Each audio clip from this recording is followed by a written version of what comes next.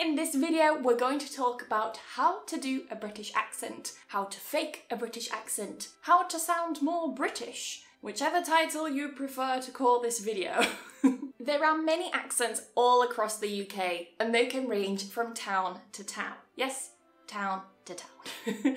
In this video, we're going to talk about received pronunciation and modern received pronunciation. There are some slight differences between the two varieties. However, I will only talk about the major differences and like the most noticeable differences, things that might make your life a little bit easier when you're trying to replicate this accent in this video. So what is received pronunciation? Well, it's an accent that's spoken mostly in the south of England and is considered the standard accent. So when you look in the dictionary for a word, you will see in the British pronunciation section usually received pronunciation or modern received pronunciation. By the way, if you're interested in taking classes to improve your pronunciation or maybe just your English in general, then I highly recommend Preply. Preply offers one-to-one classes for many different languages. I take classes on Preply and my Spanish teacher is on Preply, and I'm also on Preply giving private lessons to you. By taking one-to-one lessons with a teacher, you can learn to confidently speak a new language. I definitely feel loads more confident, and I'm speaking honestly here, I feel loads more confident after taking lessons with my Spanish teacher. I've now started getting compliments about my Spanish, and it's amazing. People saying, "Oh, you speak Spanish now," or "I didn't know you could speak Spanish," or whatever. "Your Spanish is so good," and it makes all those hours of studying grammar and the subjunctive all worth it. There are over 50,000 online tutors on Preply, so you can use the filters to search for your perfect tutor. You can find teachers from all around the world, exposing you to different accents and helping you get used to listening to different ways of pronouncing words. Different accents, different slang, different varieties, and helping to enrich your English. You can take lessons at any time and it's super easy to book on their website or their app. You can keep track of your learning progress, you can do activities outside the lessons to practice what you've studied with your teacher, and you can also take a level test to see what level you're at and what you can improve, which is really useful. I took mine and I was quite surprised at how high my level was. In my opinion, it's really a complete platform and is perfect for anyone who's learning any language. I highly recommend it. Now I have two really special things that I'd like to mention. The first one, I've already mentioned it, but I will say it again. If you're interested in having private lessons with me, so that's one-on-one to improve your pronunciation or your English in general, whatever you want to focus on, then I am a teacher on Preply, and you can find my profile using the link in the description. The second special thing is that if you would like to have a class with me or any teacher on the platform, then I have a 50% off coupon for you. So you can get 50% off your first lesson with me or with any teacher on the platform. So when you join, make sure you use the code EMMA50, easy peasy to remember, EMMA50, and you get 50% off your first lesson. My availabilities are quite limited because I am a busy bee, so please don't be upset if you can't get any slots with me, I'm really sorry, but there are plenty of other teachers on the platform who are fantastic and they are waiting to help you. So, link in the description, 50% off your first lesson. Enjoy! What are you waiting for? Okay, so, serious talk for a moment. This video is not intended whatsoever to push the narrative that you should sound like a native or that you should use this particular accent. I mean, I have a video all about how to do a Yorkshire accent, which is my original accent, let's say. It's where I'm from, if you're interested in that. I just want to make that really clear because some people believe that they must sound a certain way, that they must sound native and so on. And this video is not for that. It's simply just educational, entertaining, maybe? Perhaps more frustrating than entertaining, but I just wanted to make that disclaimer. With that being said, grab your cup of tea. I've got a huge cup of tea. I promise there's tea inside. It's like, it's a big mug, all right? Grab a mirror and you can practice. Look at yourself, look at me, have a quiet space, cup of tea, let's go. So what you may have noticed about the RP and modern RP accents is that the R's are mostly silent. And it looks like a random rule for when they're pronounced or not pronounced, but there are rules. So when we have the letter R plus a vowel sound after it, we pronounce it. For example, red, around, rule. So you see, all of these have this R sound. I'll talk about the pronunciation of this a bit more. I just want to talk mostly about this removing the R's and when is it silent.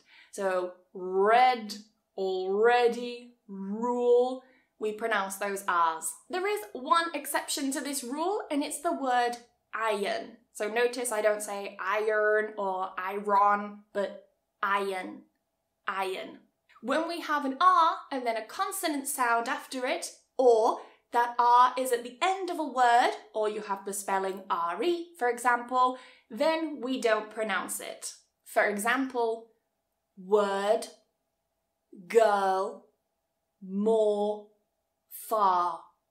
Word, girl, more, far. So I'm not pronouncing it like word, girl, more, far. That sounds a little bit more American. Now the next sound is the most common sound in British English. It is the famous schwa. No doubt you've heard of it, maybe you know what it is. If you don't worry, we'll talk about it now. It's basically the most relaxed sound. You don't do anything, which is a bit weird for some people, but seriously, don't do anything. That's it. That's the schwa. And it is used only in weak syllables. You will never find a stressed schwa. You will more commonly find it at the end of words, especially if they have an R or an RE spelling, like centre, matter, better. So I'm not saying centre, matter, better. I'm not saying that R. That's more of an American English feature. Centre, really relax it. Centre, matter, better. In a sentence, the centre is better. The centre, relax it, is better. You'll find that we use a lot of diphthongs at the ends of words in British English compared to American English. Diphthongs are essentially when you have two vowel sounds together in one syllable. For example, ear, care, tour. So I'm not saying ear, care, tour, but ear, care, tour. Now, one difference between received pronunciation and modern received pronunciation is with those two final diphthongs. So, for example, that second one, in received pronunciation, it would be air, air, air. So, care. While in modern received, it would be air. So just like a long like Emma. Yeah, so it's longer. Care, care, care. There's not much of a difference, but anyway. And the other one is ua. So tour can be pronounced as or, tor. Tour, tor. Ua, or. This next sound is quite similar to the schwa. So if we go back to that schwa sound, keep it super relaxed, but just make it longer. I'm not doing anything. Super lazy sound. Not okay? Relax it. Bird, bird. World, world. Prefer, prefer. And notice those R's are not pronounced, yeah? Not bird, world, prefer. Bird, world, prefer. As a bonus, to sound more English, you can use as a kind of thinking sound. So each language has its own thinking sound. For example, what is this? Yeah? Once you start using that it sounds more British. Now we have this O sound, so keep it very short and very round. O, O. Dog, got, lot. So O, dog, got, lot. Very round and very short. In a sentence, I forgot a lot. I forgot a lot. The next is ah. There's a nice long sound. Ah, ah. far, far. So remember, no R, not far, far, far. It's just that vowel sound at the end. Car, car. Alarm, alarm. How far is the car? How far is the car? Did you notice that? How far is the car? But wait, Emma, you told me there was no R in that word. You pronounced it as far. I'm going to talk about this a little bit later. Now, the next sound. Take that R that we just did, but make it shorter. So we're just dropping the jaw here. Pub, pub. Lunch, lunch. Much, much. A lovely pub lunch. A lovely pub lunch. So make sure you're not opening this too much, like a lovely pub lunch or anything like that.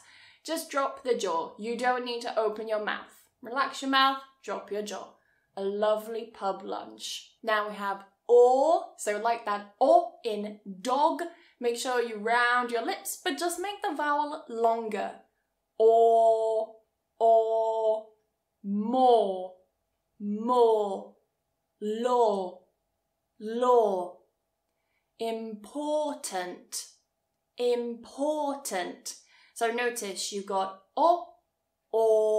So mind that length. The law is important.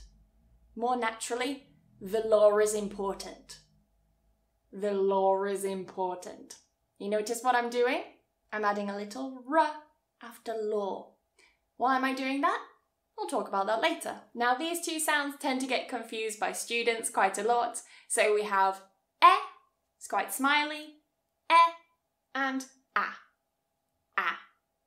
Set, sat, set, sat. Another one is met, mat, met, smile more, mat, make it wider. Met, mat. I set the table and sat down. I set the table and sat down. The next two sounds that students often confuse are O and O. For example, goat and got, mope and mop. So we have O, and O. Mope, mop. I got a goat. I got a goat. O. And the famous two sounds that all students seem to dread is I and E. So that second one, that longer one, E, I always call it the smiley E because you're smiling more. E, seat, seat. And the second one, well, the first one I mentioned, the other one, I usually call it the miserable I because we don't smile and it's very short. I, sit, seat, sit, seat, sit. So it's not just the length that's different here, it's also the position. E, smiley, I, miserable. Take a seat and sit down. Take a seat and sit down. Now you might have already noticed that in English we have long and short vowels. You'll see in the transcriptions that the longer sounding vowels have those two dots, and that just means that it's a longer vowel sound. So for example, oo, oo, look, luke, look, luke. Here's another one that learners sometimes confuse. Or, cot, caught, cot, caught. So that second one is longer. Or. Another one, cut,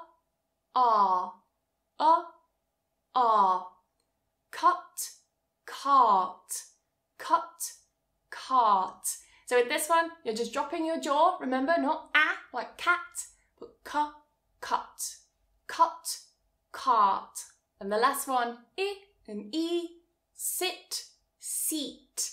So this one, the position changes of the mouth as well. I, miserable I, sit. And then the longer, smiley E, seat, seat, sit, seat. Now we're going to get onto some trickier stuff. We're going to look at the two TH sounds. So yes, there are two. We have the voiced and we have the voiceless. The voiced sounds like V and the voiceless sounds like F. So do make sure that you're putting your tongue in between your teeth. And there should be air blowing here. For the voiced one, make sure you're vibrating your vocal cords here. To do that, try and pronounce the vowel so combine them. That's how you get the voiced one. So for the voiced one, we have this, that, these, those. Careful, you're not saying dis, dat, these, those. You'll be understood if you do, but if we're focusing on modern RP and received pronunciation, this, so tongue between the teeth, this, that, these, those. This is where it's really handy to have a mirror, then you can compare your mouth placement to mine in this video. And then the voiceless one, think, thought, thumb, bath. Think, thought, thumb, bath. Now this bath is very interesting because you'll notice that I usually say bath in my videos. I'm going to talk about this more. It's a very, very interesting feature about English accents and England in general. I thought it was them. I thought it was them. Was them. So I'm just sliding my tongue forward. Was them. I thought it was them. Now, if you didn't already know, we have two types of L in English. We have the light L, which comes before a vowel, like love, light, lucky, and then the dark L, which comes after a vowel sound. For example, ball. So I'm not saying ball, I'm not releasing it like a la, a light L, but I'm holding it at the top. Ball, ball, fall, fall, pool, pool. So careful you're not releasing it. Fall, pool. Hold it. So keep the tip of your tongue up. Here, keep it up. Pool, fall. The girl fell. So don't pronounce that R. The girl fell. And hold that L. The girl fell. Now we're going to have a look at that famous English R sound, that R sound. So let's take a look at the word red. Many people who are learning English, they say it's something like red, red, okay, or red.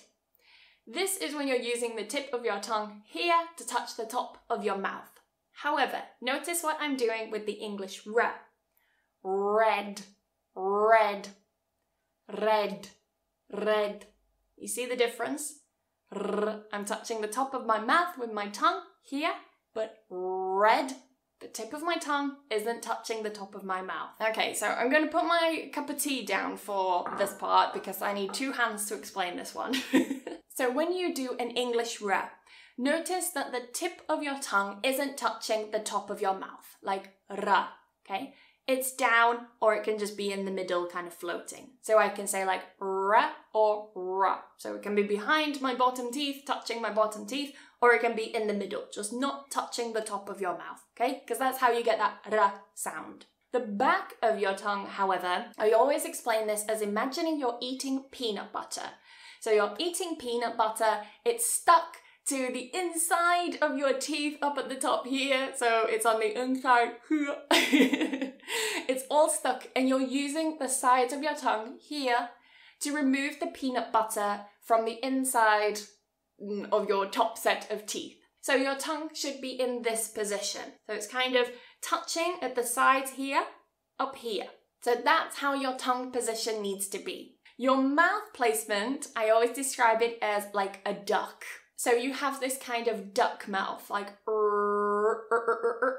So you see, I'm doing that mouth placement, that tongue placement with the removing the peanut butter. The tip of my tongue here isn't touching the top. Combine that with the duck mouth. Ra, ra, ra. Red, red, run, run. So careful, it's not touching the top. Run, run, run, run. Now this is something very subtle, but it is something very important and it is quite noticeable. Make sure that you're pronouncing the voiced consonants at the end of words with voicing. So what many students do is they tend to soften these and they make them voiceless. So for example, the word bad starts to sound like bat. Be careful, bad, bat. So you're adding voicing to the end. Bad. He's a bad man. He's a Batman. Batman. It was completely unintentional. Dog, dock, dog, g. So you're adding that g, that vibration. Dog, dock. Badge, batch. Badge, batch. Buzz, bus. Buzz, bus. And finally, prove, proof. Prove, proof. So really try and make sure you get that voicing at the end if it is a voiced consonant sound. Now in English we have 3 nasal sounds. And which is right at the back here. Imagine you're doing like a g sound, like in go, but you are holding it. G. If you hold it, you get that 3rd nasal sound. Now what tends to be tricky for learners is pronouncing this and at the end of words and distinguishing them. So let's practice. Sim, sin, sing. Sim, sin, sing. Whim, win, wing. Whim, win, wing. So our next sound is w. A lot of students pronounce this either like a v or even a g sound, depending on your native language. I like to think of this as kind of being like vowel sounds, like oo, oo, oo. So nothing is going on back here and nothing is touching here. Oo, oo. Wood, wood. Will, will. Win, win. So I'm not touching, not vin, not win. I would like some water. So not I would like or I would like. I would like. I would like some water. Water. So nothing's touching, not water, water. I would like some water. Now this is a super tiny thing, but it makes all the difference. When many learners are speaking English, what they do is they pronounce the d and the t more dental. What I mean by that is when you say d, you say it with your tongue touching the back of your teeth, like do instead of do. We bring it back a little bit, okay? Bring it back more towards what we call the alveolar ridge. That's the part inside your mouth that just starts to go up here, okay? Then you get to the hard palate. D, d. So do. You hear the difference? So I'm not touching my teeth when I do that d. The same goes with ta. So I don't say tu, but tu. And notice that there's more air in the English t as well. I always tell my students to try and push the air out from your mouth. For some speakers, they try and push it from their lungs, so it's like two. But, don't do that. Just kind of push it from your mouth, like a little kind of explosion. To, do. Team, deem. Team, deem. So not team, deem. I'm not touching my teeth. Team, deem. What do you do? What do you do? So not what do you do, touching my teeth. You'll be understood if you do that, don't worry. But what do you do? It's a little bit further back. Now there was a really popular video going around some years ago where it was kind of laughing and joking about the British accent, and it was saying something like, it's Tuesday, innit? So notice that we don't say it's Tuesday, but Tuesday. Depending on the variety, so received pronunciation will say Tuesday, Tuesday. However, most speakers will say Tuesday. So that t and y in a word, we combine it and it becomes a ch. Tuesday, Tuesday. The same goes with stupid, stupid, stupid, stupid. The same also happens with d and y together. So you can say duty, duty, or duty, duty. Now, as I mentioned, in received pronunciation, they will say duty and Tuesday. However, many native speakers in England will more than likely say Tuesday, stupid, duty, and so on. You can also do this in a sentence. So, can't you becomes can't you. Can't you go? Can't you go? And would you like a biscuit? Would you? Would you? Would you like a biscuit? Now this little thing here is very small, but it will make your life a little bit easier. So when we have t and r together, what many learners will do is they will try to pronounce them like separate letters, like true, okay? What I want you to do is combine them and say it more like a true, true. So we're doing more of a ch sound than a t sound. True, try. So not try or try, okay? Remember that r? We don't use the tip of our tongue to touch the top of our mouth. Try. And train. So not terrain, train, train. The same happens with d and r. We combine them and we make more of a dr sound, like j. Drew, drew, dry, dry, drain, drain. So true, drew, try, dry, train, drain. So I'm pronouncing it more like a ch and j instead of a d and instead of a t and d. Now, if you remember before, I was highlighting some phrases like the law is, and I was talking like, you notice there's a r in there? This part of the video is going to explain that part. We call it connected speech. So what we do in a sentence is we have words that start with a vowel and end with a vowel, and we connect them together with another sound to make it easier to transition. So for example, go away becomes go away, go away. So I'm adding that w in there, go away. We do this because that first vowel in go, o, is a very round shaped vowel. Ooh, go. So if your first vowel is very round, ooh, then you link with a w. Go away. You can also link with a y sound. They here. They here. They here. We do this because they has more of like a smiley spread vowel. They. So remember we had go, they. So pay attention to your mouth shape. Again, that's why a mirror is important. They are here. Now the third rule is if that first vowel is what I call an in-between vowel. What do I mean by that? I mean it's not oo and it's not e, so it's not round and it's not spread, okay? It's in between. Like where are you? Where are you? Where are you? We add a r sound in there to help link it. An easy way to know if it's linking with a r or not is to see if there is an r in the spelling. If there is an r in the spelling or an re towards the end of the spelling, then we link it with a r if the next word starts with another vowel sound. We call this the linking r. So if there is an r or an re at the end of the word, then we can link it if the next word starts with another vowel sound. This is the linking r. However, before with the example, I said the law is. And notice that there's no r there. However, we have that kind of in-between vowel. It's not oo, like the loo or the lee, but the law is in between, right? The vowel's in between. The law is. Because it's one of these in-between vowels, we can link it with a r.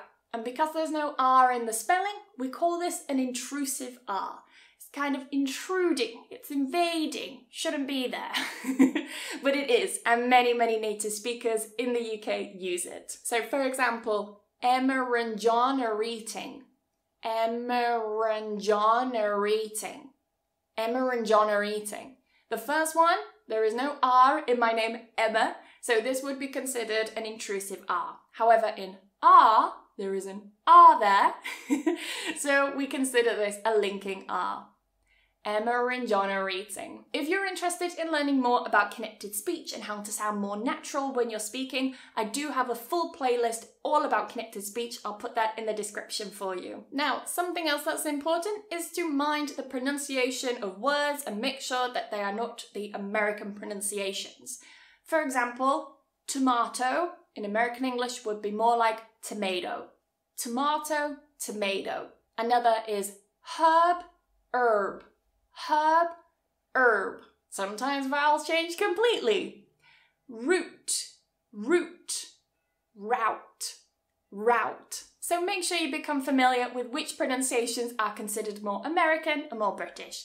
There are some ways of pronouncing words that were typically more American, however, they've now started sneaking more and more and more and become more popular in British English. A good example of this is the word schedule. You'll find that many Brits use the schedule pronunciation as opposed to schedule. So bear that in mind. Now this part of the video just covers some really interesting parts about different accents across England. Some really common things that you will hear that I think will really help you with your listening skills and understanding native speakers. If you ever talk to someone from the UK or you ever visit the UK, I just think these things will be helpful for you to know. So in the north of England, the sound doesn't exist. It changes to O. So bus becomes bus, pub becomes pub, and so on. Now that sound, that nasal like g, that you hold, that I taught you earlier, some accents do pronounce it with a g coming after it. So thing, thing, sing, sing, and so on. With some accents, that changes to an n when we add the suffix ing. So take a verb, for example, sing. If we say singing, some accents might say it like singin, so a n, singin. For example, the phone is ringing. The phone is ringing, as opposed to the phone is ringing. If you listen, there's really not that much difference between them, but you can see the difference if you look at the person's mouth. There's also something you might hear called th fronting. This is when the th changes to a th. So think becomes think. And also when v becomes v. So for example, mother becomes mother. So I said thanks to my mother. I said thanks to my mother. Now if you remember earlier in the video, I was talking about the word bath and how I say bath. And this is because of something called the trap-bath split. If you're from the south, then you would say the trap-bath split. In the north, we don't distinguish these, and we do say trap and bath with the same vowel. However, in received pronunciation, modern received pronunciation, and most accents in the south of England, they will distinguish the two, and they will say bath with a long vowel. This tends to happen with certain words. For example, grass, grass, path, path, glass, glass, class, class, and so on. So in the north, you will hear that very short ah, and in the south, you will hear that very long ah sound. And the last thing I want to talk about is the glottal stop. No doubt you have heard it used, but you might not know its name. This is in words, for example, like city or city, yeah? Better, better. British, British. So you can do this by using the phrase uh-oh, uh-oh, uh-oh. So that kind of stop that you can feel here is the glottal stop. If we put that in a word, better. So better, better, uh-oh, better, better. You can hear this in the middle of words, as I mentioned, centre. I live in the centre of a city, but you can also use it at the end of words. I sat on the mat instead of I sat on the mat. This is considered quite informal, but it is very common all over the UK, so no doubt you will hear it. If you're interested in learning how to pronounce this sound, I do have a more detailed video about it. I will put that in the description as well for you to check out after watching this one. And that's the end! Hopefully you have learned, just punched my poor plant, you've learned how to do a British accent, how to fake a British accent, whatever title I decide to call this video. I hope this video has helped. Remember, if you're interested in taking private lessons, you can book a lesson with me or any of the teachers on Preply and use the code EMMA50 to get 50% off your first lesson. Remember to subscribe, like the video if you've enjoyed it and you've learned something new, and comment below with your favourite colour. If you've got this far. Enjoy the rest of your week and I will see you next lesson. Bye bye. Just waiting for that bell. Oh, it stopped. Alright. Let's go. So it's not just the length that's different here, it's also the position. Just punched my T. Ugh. We call this the linking R. So if there is an R in the spelling or an R in the spelling,